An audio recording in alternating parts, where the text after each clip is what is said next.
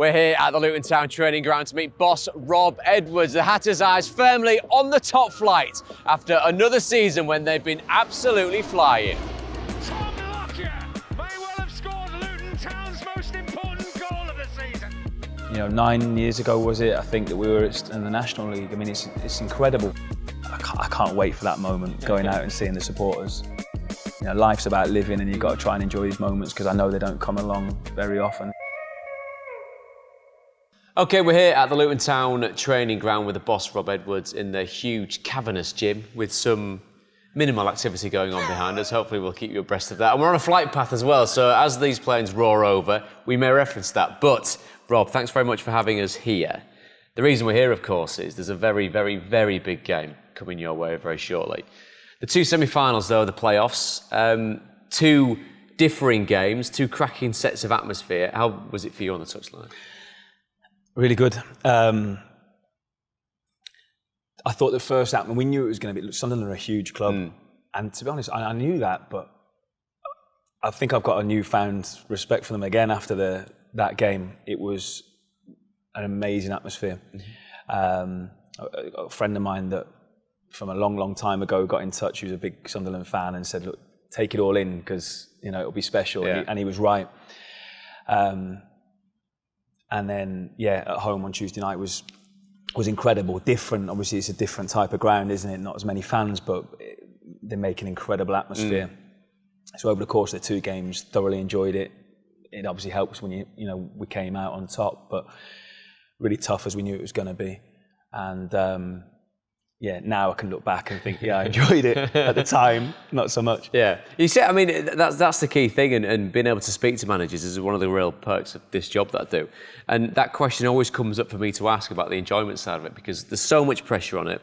You've had another wonderful season, boxed off your playoff place relatively early on. Being able to go into those games and now look at it with hindsight, is that one of the major emotions that comes out of it, the sense of a job well done and enjoying a job well done? Yeah, I think, I heard Eddie Howe talking on a podcast a while back, and they asked him, can you enjoy it, or should you enjoy it more? And he talked about being able to reflect and think, oh, that was good, and maybe look back maybe a week or two later and think, I enjoyed that. And I think I get that. You know, at the time you're living it, you're in it, and it's intense. And obviously at this stage of the season with what we're going for, you know, there's a lot on the line, and I think you do feel it. Obviously, we've got to try and remain calm and stick to the plan. But you know, at the time in the heat of the battle, it can be difficult to really take it all in and enjoy it. And I've really tried to do that better. You know, walking out at Sheffield United, for instance, a few weeks back, and trying to take in the atmosphere and the Greasy Chip Butty song before, you know, and trying to enjoy that and think. It's proper earworm, isn't it? It stays with you, that song. Yeah, it's amazing. And it was the same on Saturday at Sunderland. Oh, come on, Rob, try and take it in. Yeah. But then you just know what's coming as well, and there's a game, and being focused on that. So it's something that I think I'm working on. It's another good season for Luton that's culminated in the playoffs. You've gone one further, of course, getting to the final. The season that you've had, obviously you came in at a certain section. We'll come to that in just a second. But since you came into Luton, how have you found it? What have you seen? Incredible people. Massive thank you to the fans, because I know a lot of them would have had reservations, and you know, I was nervous myself about it, being at Watford earlier in the season, taking over from Nathan, who's been incredible, a giant for this club. I was worried, but I've seen loads of love, loads of support, incredible board who have backed us and believed in us. And it's such an honest group of players who are really, really good. And we knew that coming in as well. And they've repaid us and more. I have loved it. I have loved it, even if I'm not showing that all the time, every day. It's a brilliant club.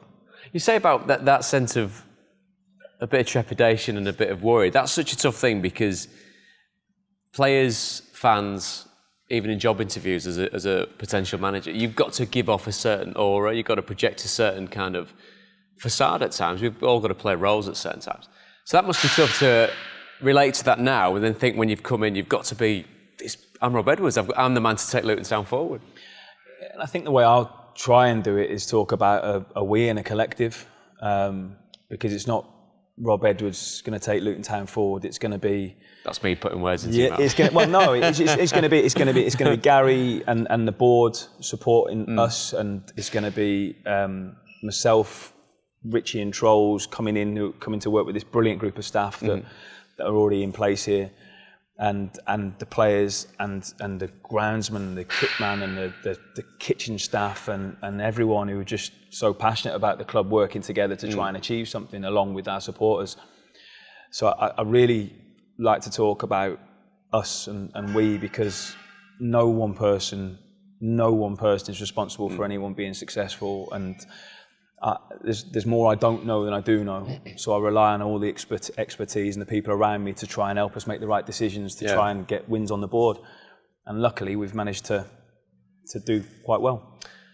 The one thing that you are responsible for is you, and the fact that your career, a playing career that didn't last as long as you wanted to through injury, moving into coaching younger players, working your way up, getting to Forest Green, then getting to Watford.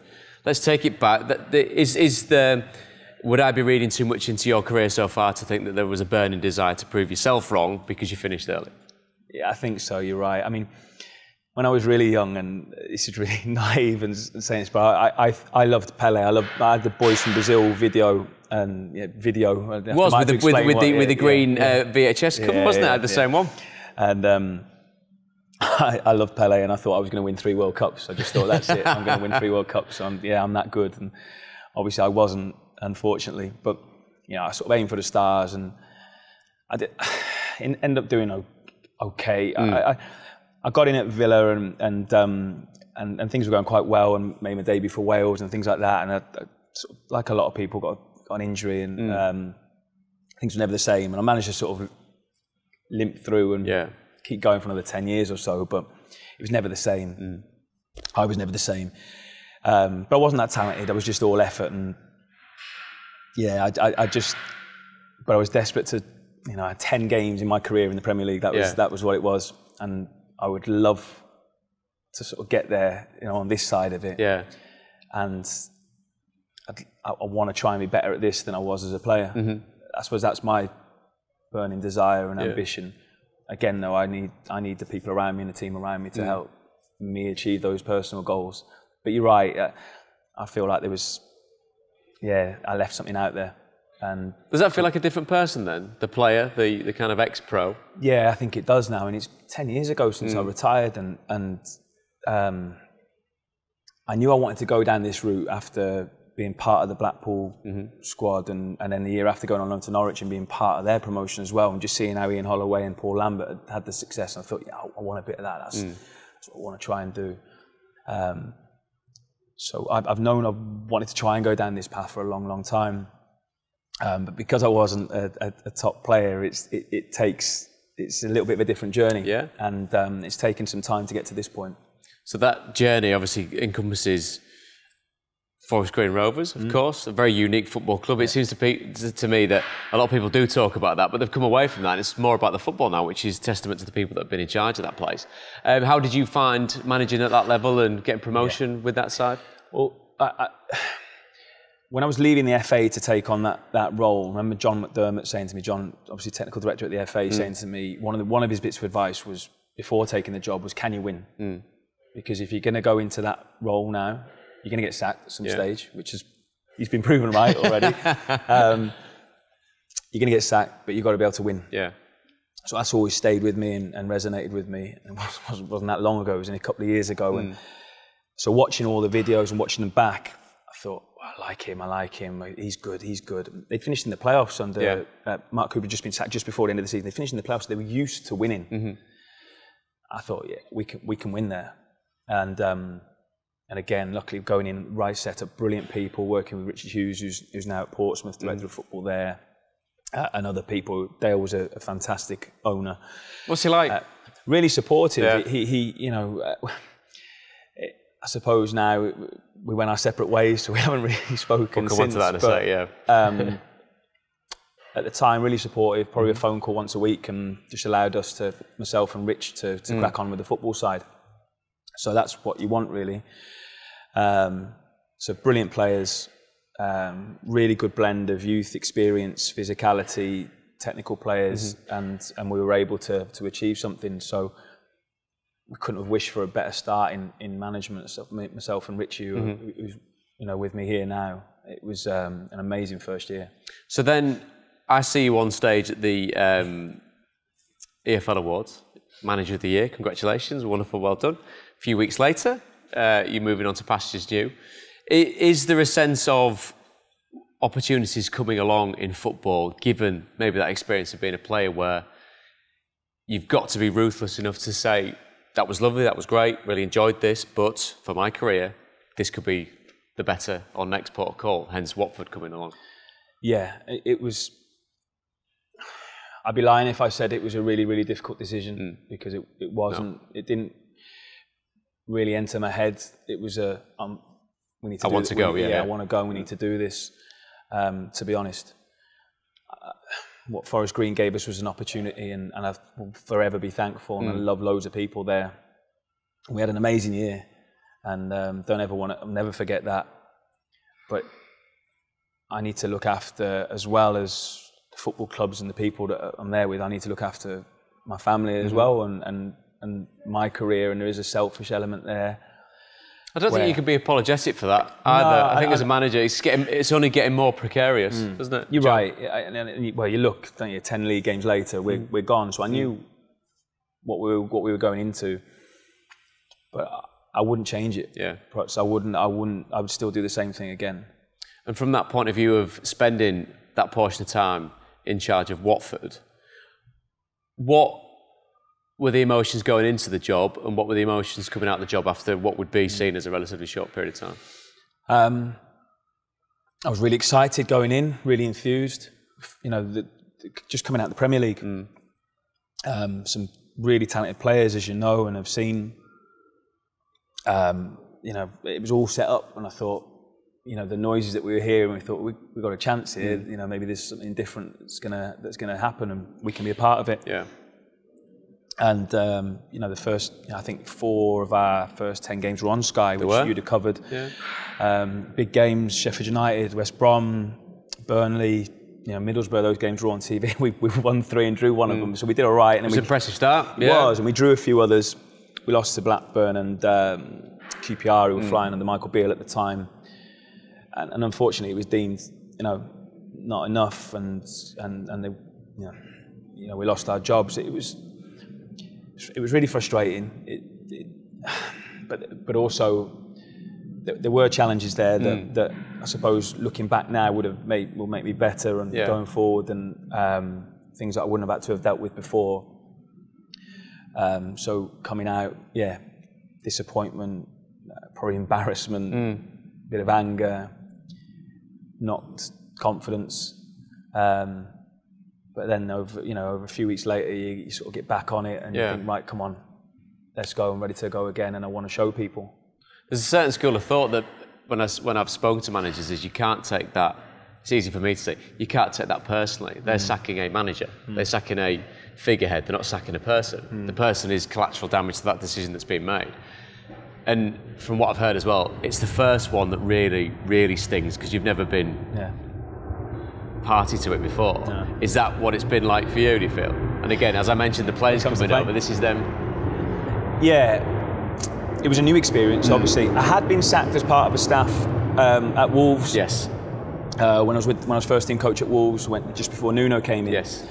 So I'd experienced a little bit, but not obviously, as the head coach or manager. Yeah. So it was the first time, and it's going to happen at some stage unless you're Pep, really, or Jurgen, or those the big guys. And his take on it is win more games than you lose, and you've got a chance to stay in the job. Well, exactly. Which I thought was a wonderful thing to say from one of the best we've ever seen. What's your secret, Pep? Winning games. Well, it is, and it is, isn't it? It is. It's win, and we won 3 out of 10 league games, so. We drew 5 and lost 2, so it was in terms of points, we were actually kind of there or thereabouts, because it was a bit of a mixed start from everyone, really. I think even Burnley at the beginning, and then they went. But look, that's done. It's in the past now. I know why we're talking about it, but it almost feels a lifetime ago as well. Yeah. So much has happened since, and as I say, I take that, I sort of use a lot of it in some of the experiences, but I'm really pleased that I'm here now and in this position. So go on then, why Luton? Why was that the one that piqued your interest? Well, I think if I look at the history of them and how Nathan had done and the support that he'd had, and of course he'd won games, so that's why he stayed and had the opportunity to build something. But speaking to Gary and Mick, the first meeting that I had, Mick Harford and Gary Sweet. What's it like having a first meeting with Mick Harford? He's a legend, isn't he? So straight away you're looking up to him thinking, wow, I bet he's got a great poker face. Yeah, he has. He's been great. I love him to bits, and he's been so good for us as well. But that first meeting, I got a real sense of these people really care about the club, and they are going to support whoever they appoint. They're going to support them because they want to make it a right decision. They know that I think to be successful, or they think to be successful, you're going to need some stability, you need consistency, and we just had a really good couple of hours at first, and I got a great feeling from them. Because I'll be honest, I was worried, I wasn't sure. I thought... Sure about what?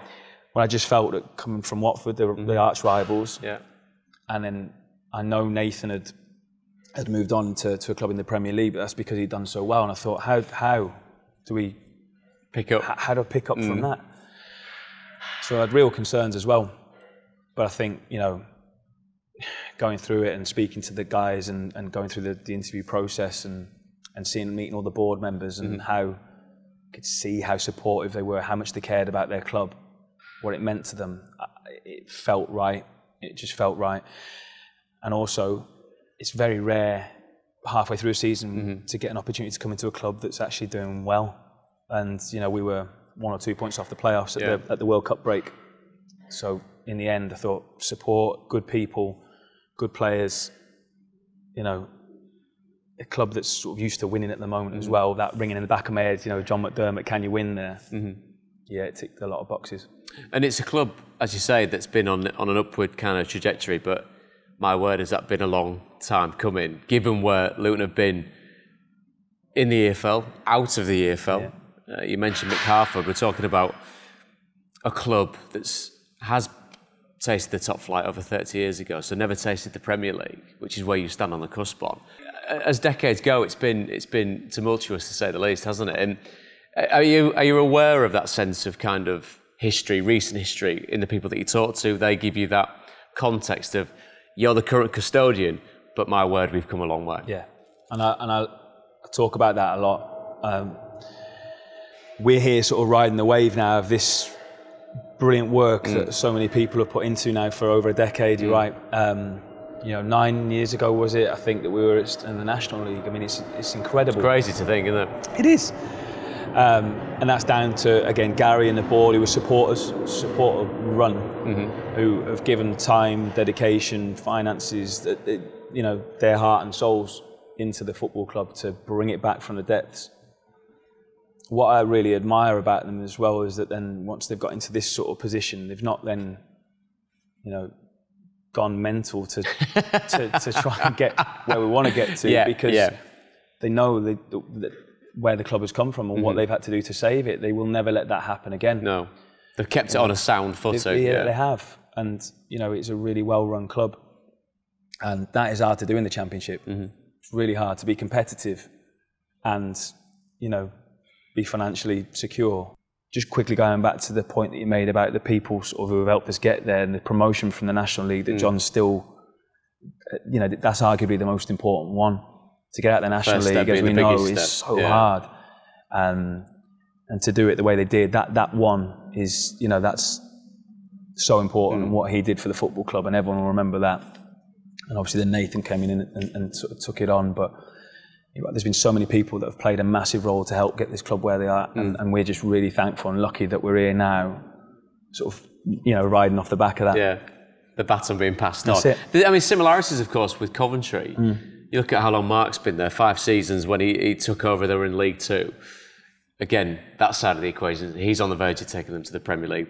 So we've got, and it's an overused word in football and probably professional sport, a fairy tale almost for whoever wins this particular game.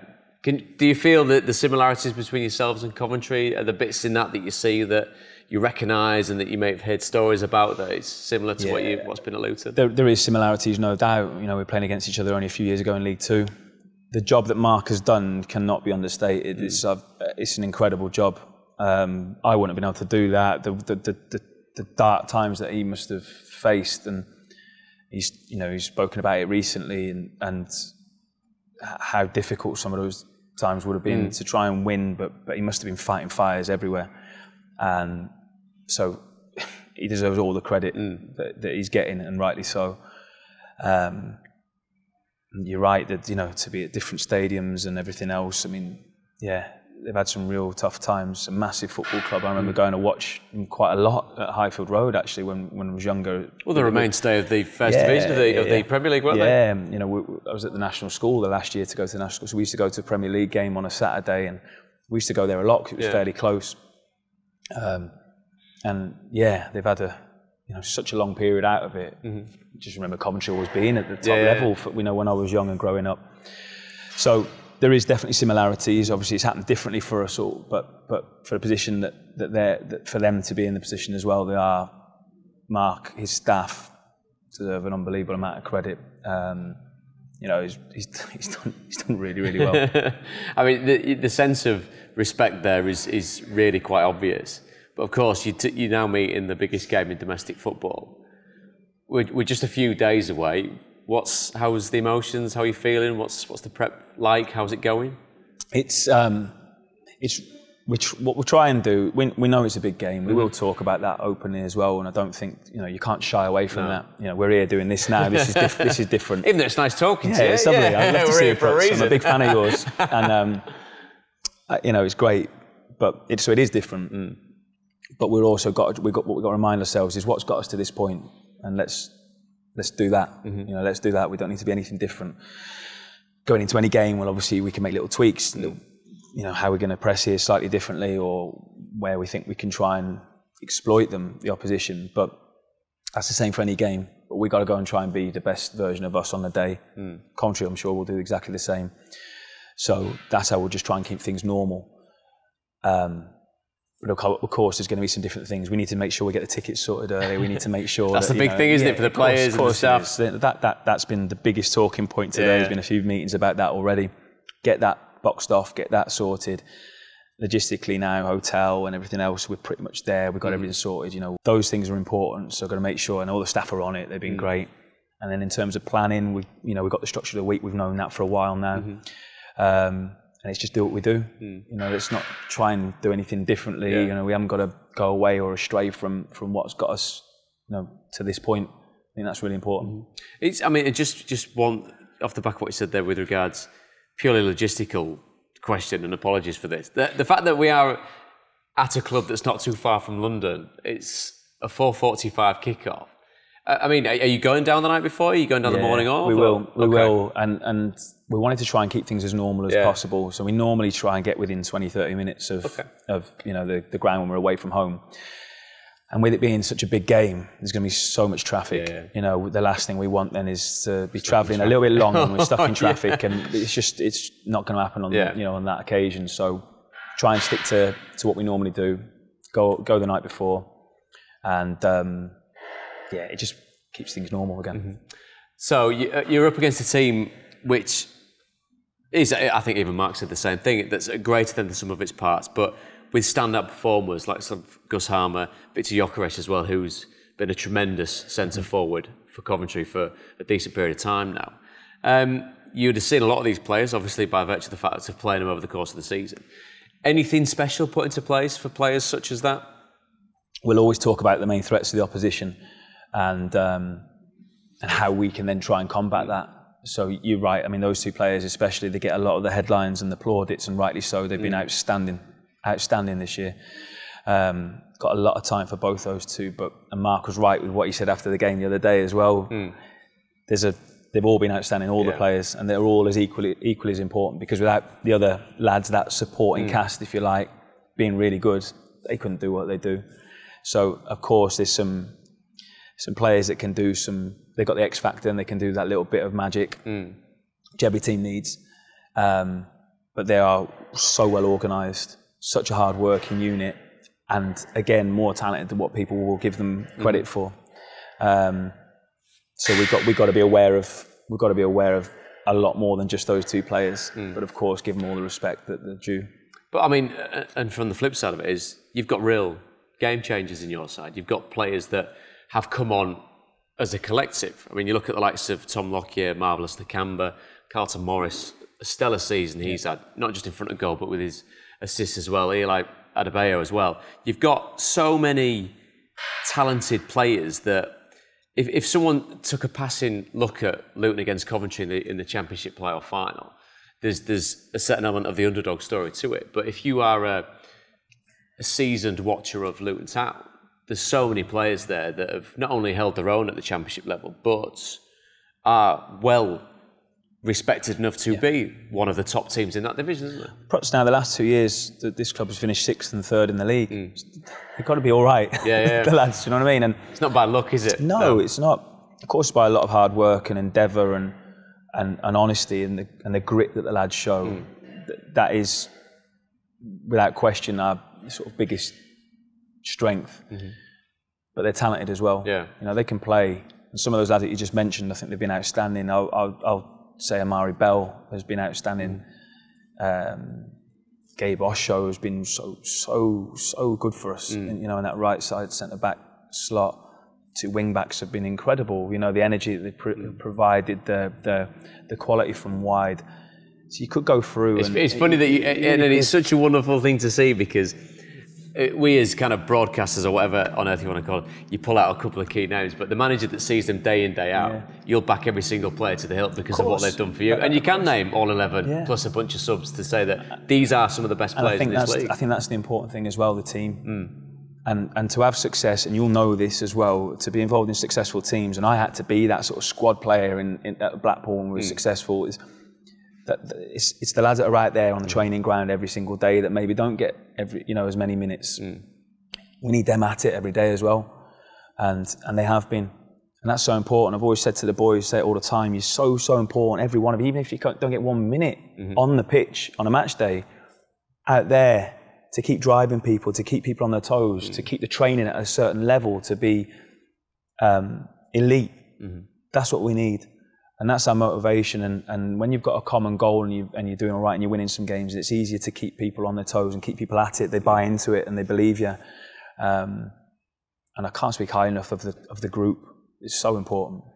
It's very similar to what we do here at the League of 72. It's a team effort, and I think there's nods from everyone that are taking interest from behind the cameras here. It's not just sat here, which is an absolute pleasure.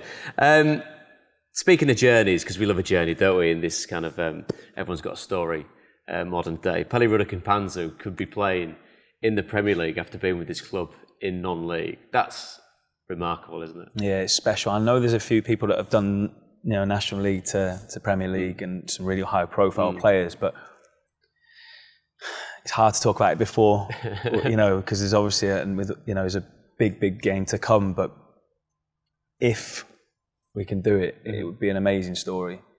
He is an amazing person. Yeah. He's like the heartbeat of the club. He's amazing around the dressing room. If we've lost, he's the same as if we've won. And you need people like that, don't you? And it's cold and it's wet and it's grey and it's miserable and you're just lost and you're in on a Monday. Yeah, and it's like, you need that lift. You need him, and he's taking a mick out of someone and he just lightens it up, and then a few people smile. Some of the things he gets away with, I don't know. It's only him that could get away with it. But he's amazing, and he's the most honest person. He deserves so much credit. He has earned, and by graft and talent, everything that he's got to right now. And I'd be there's no one I'd be happy for more than him. It'd be an amazing story, and he's really, really important to this football club. And for anyone who's a young person and is aspiring to try and get to the top level, he's a shining light. Have a look at his story. Could be a film. Well, what also could be a film is the story of Luton Town, couldn't it? Given where they've been, given where they're on the verge of. There'll be generations of Luton Town fans that have no idea what this club looks like in the top division, what this club And we're of a similar age, so we remember that side that was a First Division mainstay before the Premier League, of course. How important are the fans going to be when it comes to kick-off? Yeah, they've been vital for us since I've arrived. Now they've been amazing, and they've travelled in such numbers as well. And you know, we'll pack our end out, and I know Coventry will be a special day. So the stadium will be full, it'll be loud, it'll be. I can't wait for that moment, going out and seeing the supporters, and they can, of course, they can play their part as they have done all season long, and we hope then that we can do ours, play our part, and make sure they're singing all afternoon long and enjoying it, and make it a special day for them. It's great that you get to Wembley, and obviously, the whole big thing and the day out, and it's great that we can give the supporters that. And when you get there, then it's about winning, isn't it? And we just so hope we can give them a day that they're going to remember forever. Right now, are you looking forward to it? I am right now. ask me that while the lads are warming up. When I'm sitting in the changing room, sort of pacing around, talking to myself, then it might be different. But again, life's about living, and you've got to try and enjoy these moments, because I know they don't come along very often. It's going to be special, so I am looking forward to it. Pleasure, Rob. Wish you all the best. Thanks, Prutton. Cheers. Thank you.